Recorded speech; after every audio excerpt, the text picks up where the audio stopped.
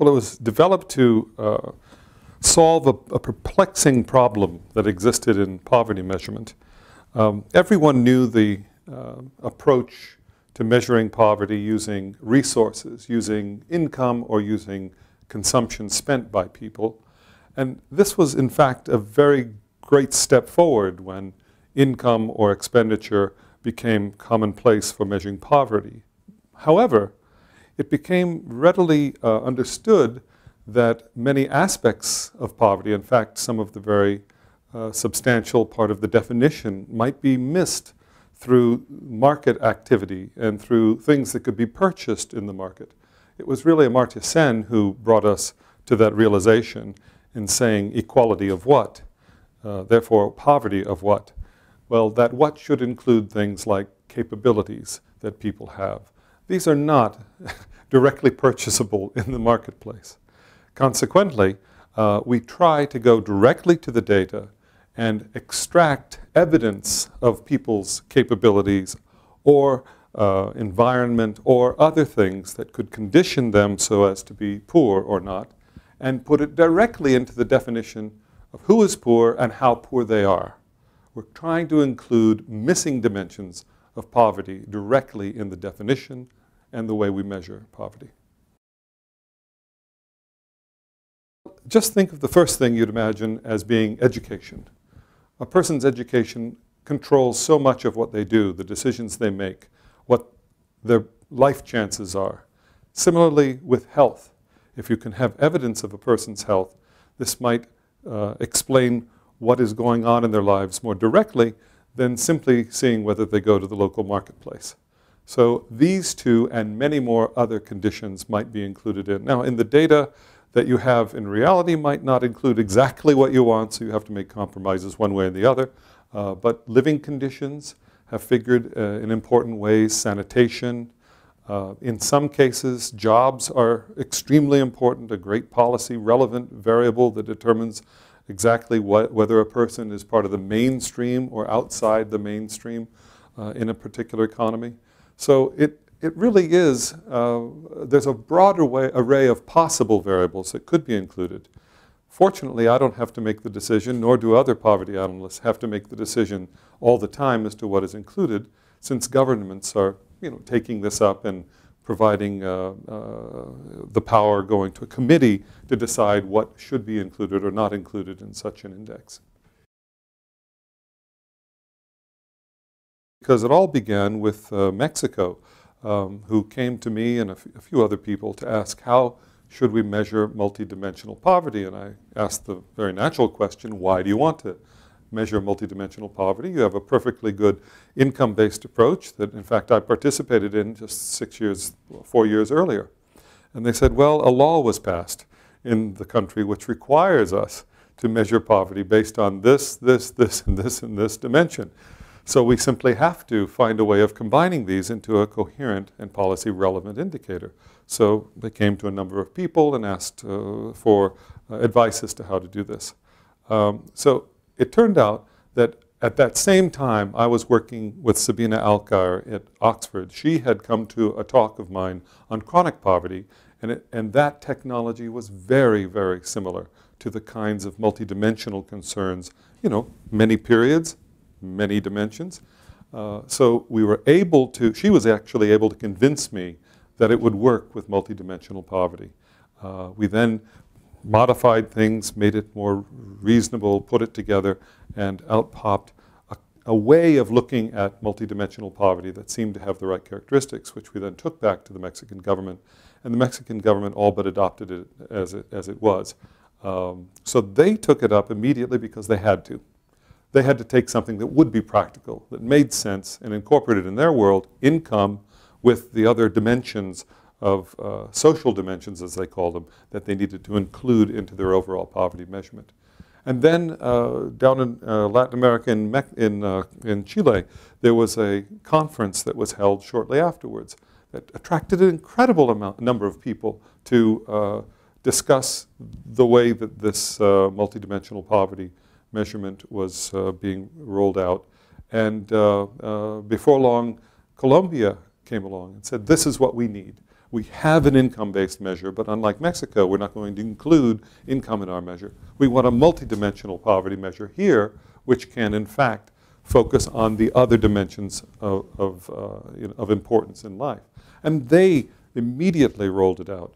And it has actually gone much further than we could imagine, because the president has organized his cabinet, if you will, using this measurement device to coordinate the activities of the Minister of Health, the Minister of Finance, the Minister of Education, so that everyone is accountable to everyone else. They meet on a regular basis with the president standing up before them saying, how much progress have we made on my promise to diminish poverty before my term is out?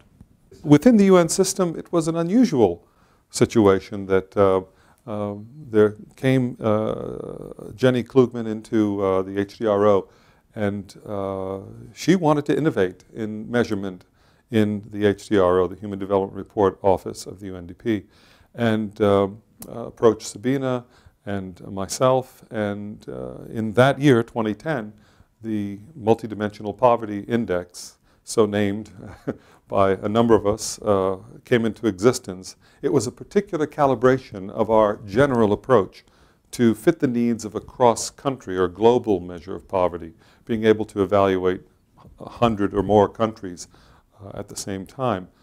So that was implemented, of course, with cross-country situation. It's not anchored in a particular country's important dimensions, so there had to be some more arbitrariness in picking dimensions, cutoffs, you know, how far you would consider someone to be deprived before you would say they're poor. But nonetheless, you make the decision, go with it, see what happens, and the result is out there for all to see. You have an alternative way of looking at poverty to the simple $1.25 a day approach of the World Bank. Well, it's quite interesting. If you have a country that is rather high in income but low in terms of our measure, they immediately want to find out, and many times they will register certain kinds of inquiries to the office in the UN. And it's led to very fruitful discussions. Morocco is one example that was wondering, now why are we in the position over here and over different? So if they look different to what they expect, the questions are raised, and guess what? That's what the whole business is about. What is happening with poverty in a country? When you get to more basic, fundamental dimensions and incorporate that into the poverty measurement, what's really happening? Governments stand up, take notice, and act upon it. I'm actually working on a project with the Asian Development Bank in defining and measuring inclusive growth. And it's clear that the more usual notions of inclusive growth are the vertical notion, which is, does growth, which is defined as a change in the mean income or per capita GDP, GNI, over time, does that growth go to other parts of the income distribution than just the top or the middle? Where does it go? You know, who benefits? And so that can be measured with poverty measures, with inequality measures, or as I gave in my talk yesterday, income standards. Income standards that stand for the entire distribution and are part and parcel of the measurement of poverty and inequality. But this, this is just one way of looking at inclusive growth up and down the income distribution, because it could be that groups are more important. And in fact, in many cases, group inequality is much more salient than overall inequality. The inequality between men and women's earnings is a big issue. Inequality across ethnic groups in countries can tell you a lot about inequality of opportunities.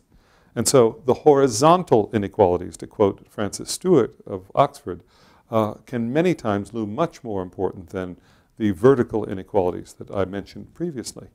So there's horizontal measures of inclusion. Are all groups included? In fact, it's reminiscent of the education policy. No child left behind. Now the UN is saying no group left behind in the MDGs of the future. The same thing here. It's including everyone in the growth process. But there's one additional way that you could think of inclusion, and that is inclusion across dimension. That we have growth in income is a good thing, but are we having growth in the other dimensions of life that are important for overall well-being? Is education improving along with income, or is that lagging behind? Is health improving, or is service delivery improving? And these are other things that could be measured at the same time to evaluate the quality of growth. There's the third dimension of inclusion is therefore across the different dimensions of well-being that people would find to be important to them. And so this is called, very naturally, dimensional inclusion. It's including other dimensions of well-being into the growth process and analyzing it. Actually, all of this is just an empirical question. Is it happening or is it not? And I'm asking to take notice of these other ways, other things that are important that can come about through growth, but may come about separately from growth at the same time as you look at growth as an indicator of development. We've undertaken studies with my friends at OPHI, the Oxford Poverty and Human Development Initiative, to evaluate how the Multidimensional Poverty Index has been moving in conjunction with the growth rate in various countries. And it is surprising. Some countries have very fast income growth rates and naturally pretty good records in terms of income poverty. But when you look to the multidimensional poverty rate, it isn't changing anywhere as fast. Not much is occurring there. In other countries where there's a great deal of excitement in terms of the variables that people care about in their life, but they don't see much excitement going on in income right now, well, you might say, well, there's a lot happening in multidimensional poverty now, even though income isn't changing much. The amount of change in multidimensional poverty is great per unit of change in income. That's something to know. It tells you something about the quality of the growth that's in that particular country. Well, I mean, to someone who's worked with Amartya Sen and has, in fact, taught classes with Sen, you understand that this particular institution has a special significance in the way of thinking about development. The whole idea of human development as an important criterion by which to judge development processes stems from that, and stems from that group of people who had the foresight to come together and create the Institute. So I've known about this for quite a while. I met Amartya Sen through the mail as an undergraduate student in 1976. So I've been aware of the kinds of things that have been going on over time and from a distance, and it's been quite exciting. But the interesting thing is that this is where a lot of the thought carries on, where the kind of moral compass of the development economics community is really set for a significant number of us. I've been coming here for quite a while. I've seen many directors.